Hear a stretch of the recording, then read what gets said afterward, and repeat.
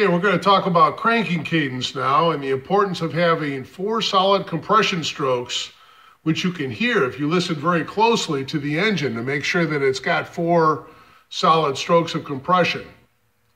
So here we've got one that does not have 4 solid strokes of compression. We're going to listen to this engine, which has only got 3 cylinders right now with compression.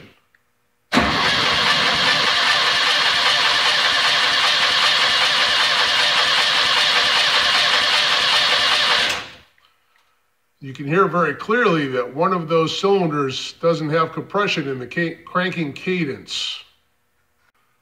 Now we're going to listen to what the engine sounds like when it has 4 strokes of compression, but now it's got an exhaust valve that is not opening up. And when it doesn't have an exhaust valve opening up, what it's doing is it's spitting back into the intake manifold.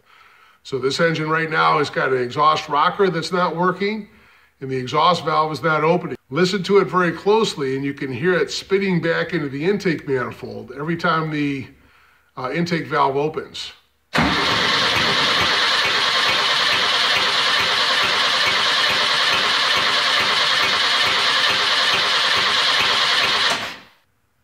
Okay, now everything is back together on this bus and we're going to listen to it crank with all of the cylinders operating normally.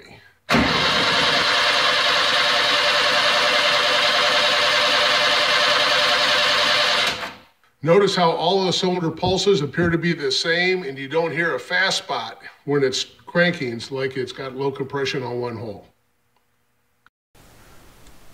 The problem on this engine was quite simple. An adjuster had come loose and the adjusting screw backed off to the point where the pushrod fell out, rendering the number 3 exhaust valve inoperative.